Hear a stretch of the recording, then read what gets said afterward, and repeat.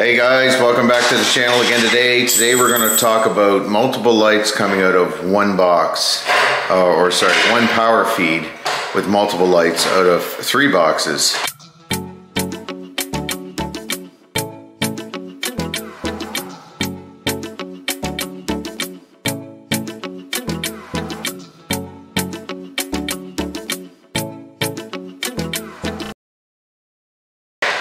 So behind me you can see we have a 3-gang box. I'm going to flip the camera around here. There we go. So this box controls outside lights, and it controls hot lights here in the entry, and it controls a light out here by the fireplace. So what's going on is the fireplace light is on all the time. So obviously we have a wire on the feed that shouldn't be on the feed, and we need to put a double sideways switch.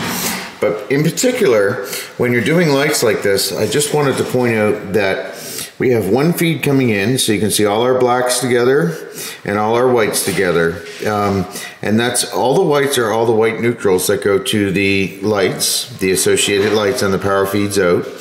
And then this would be the main power feed coming from the electrical panel, and this is live. And off of this would go to each switch. So you can see there's a pigtail coming off going to each switch. And then from the load side of that goes up to each set of lights. So that's how you would connect wires together in the back of a box when you have multiple lights on one power source. Now I should mention that when we do one power source with multiple lights, we can only run up to a maximum of 12 lights on that circuit, unless it's specifically for load rated lights like pot lights. So when we do pot lights, especially LED, if they're 7 watts a piece, then we're allowed to add up those lights until we hit the maximum of our 15 amp circuit, which is 1500 watts at 80%.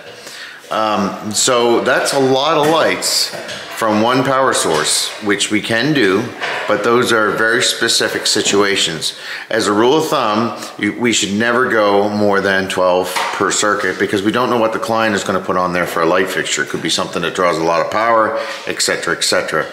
So keep that in mind when you're having your home wired or anything like that. So we've gone ahead and made all our proper connections. Remember guys, what I talked about with the light fixtures loading on one circuit. That's important. So we hope you like this video. Don't forget to like and subscribe, and we'll see you guys next week.